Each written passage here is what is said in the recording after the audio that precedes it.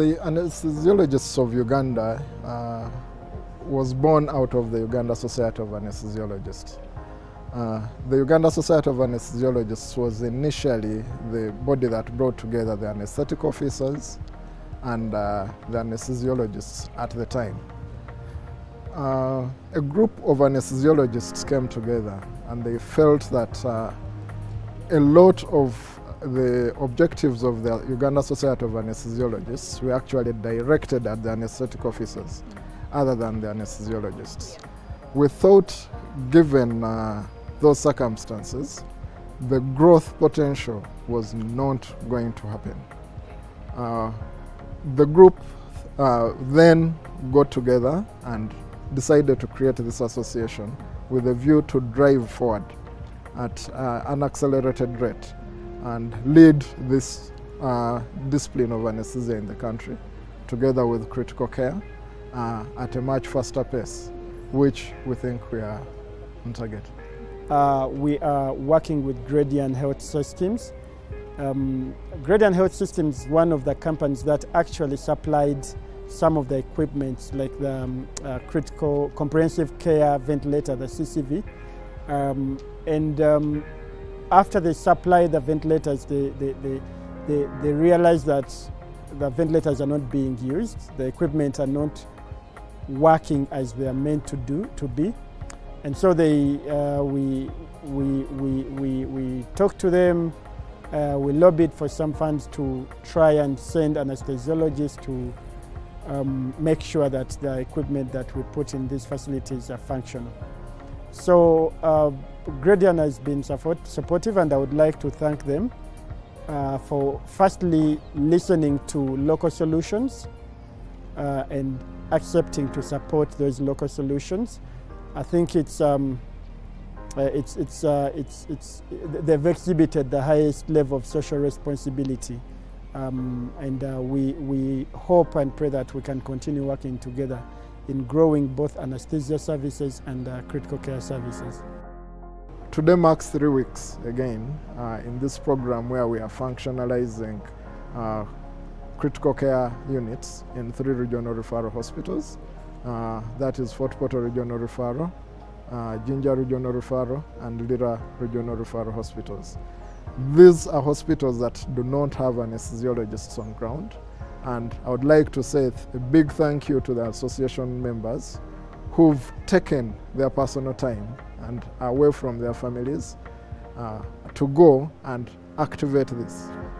These were big investments by government in terms of equipment, but the equipment was underutilized or not utilized at all, because in some regional referrals they actually had to unwrap a lot of the equipment. So this makes a very big difference. One of the people we are proud of and associating with you to develop these services is the Association of the Anaesthesiologists of Uganda, members of whom have been placed in this hospital in teams of 2 to 3, and we have been with them now. This is now the 3rd week, and they are helping us set and improve the ICU services here.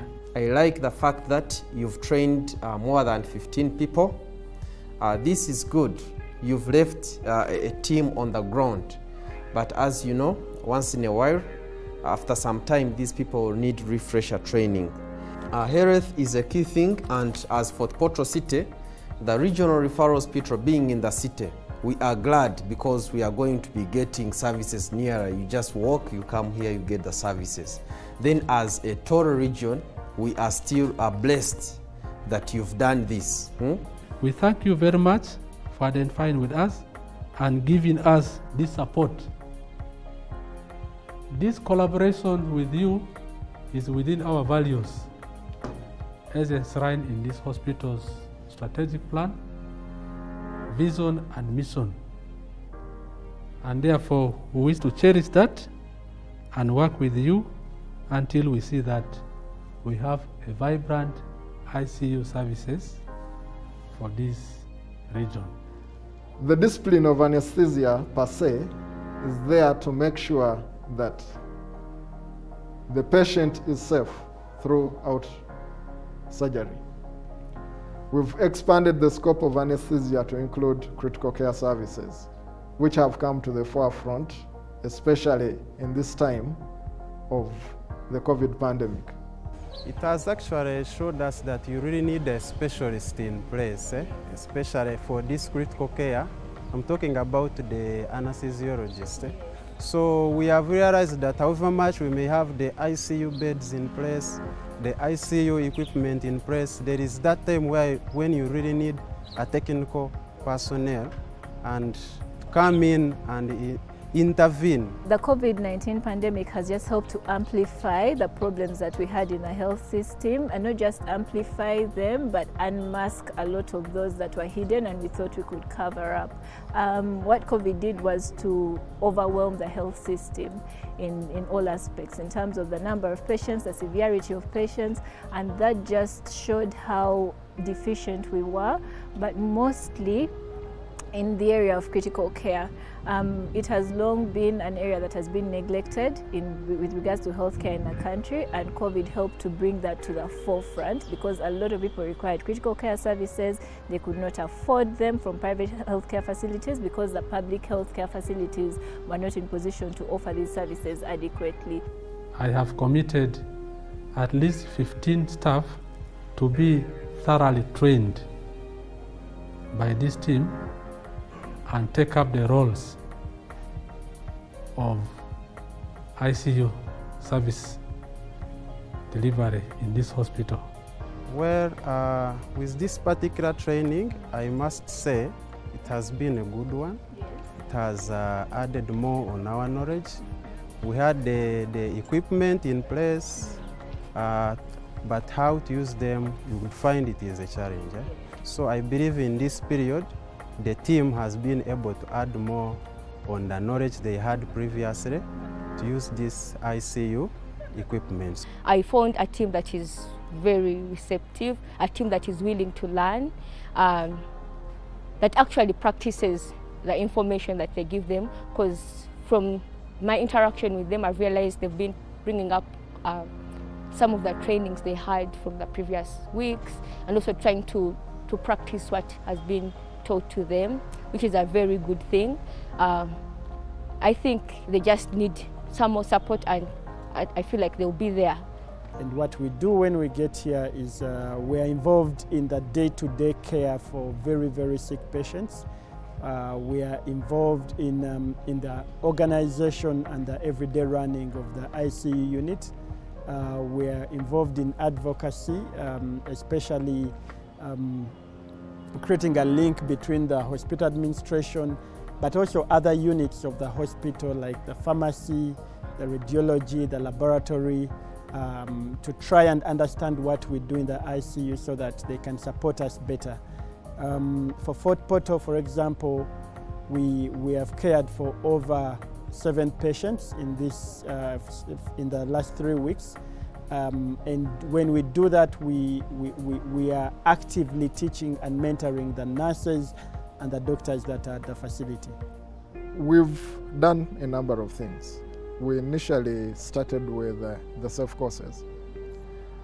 The self courses were actually the first self course, which was self obstetrics, was done here in this country, or I mean globally, was done in Barara, which is in this country, and it has gone on to spread.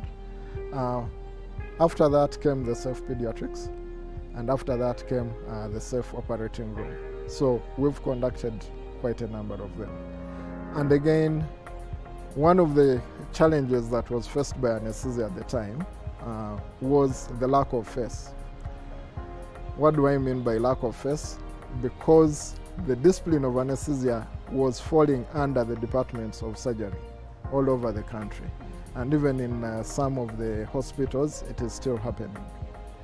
But bringing it out as a standalone discipline has actually improved on the image, which has been shown by the increase in the uptake of the people who have joined the anesthesia program. The government has procured ICU equipment that has been delivered to all the regional referral hospitals, which has been, you know, a great help.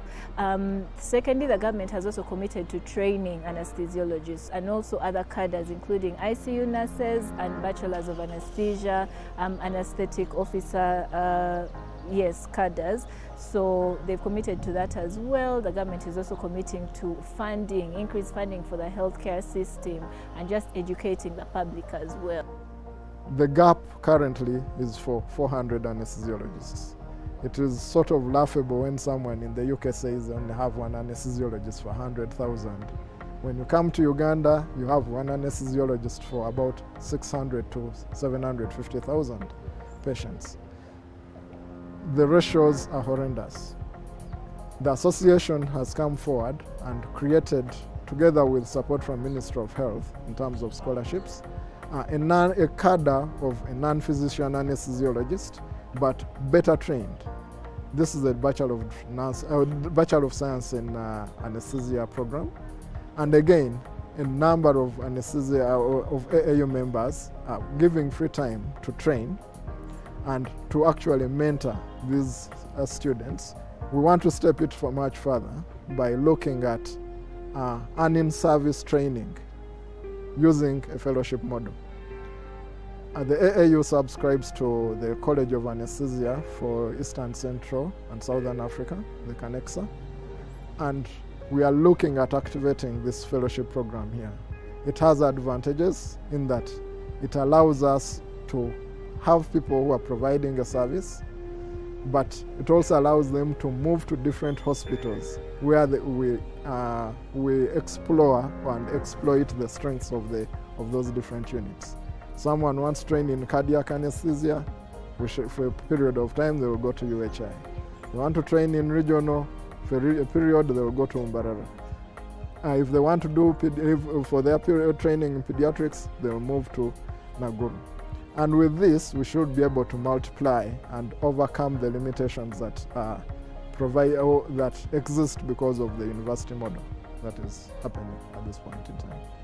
We are really looking at a number of programs going forward to try and build on what we have done so far. We have a number of training programs, both at bachelor's level. We have a program in Busitema which we hope will increase on the human resource. But as a country, also trying to start college training for anesthesiologists. And the beauty in that is that these anesthesiologists will be training from the regional referrals, from the regional hospitals, as they also provide the service. But in the short term, we are going to launch a nationwide anesthesia call center that's toll-free and can be accessed by our colleagues working all over the country at any time of the day at no cost. This is one of the platforms that we think will reduce or will try to close the gap between access to specialist services or specialist consultations and delivery of service to the patient. My prayer would be that I walk into even the smallest hospital in this country and I find a well-qualified anesthesiologist. It's a very long journey, but we've taken the first steps. So we have a cohort of people who are willing to do this, but it also takes funding. And as an association, we can't say that we can stand by ourselves and be able to deliver this, but we welcome support both from local companies, local NGOs, local corporate organizations to work with us to be able to deliver some of these programs.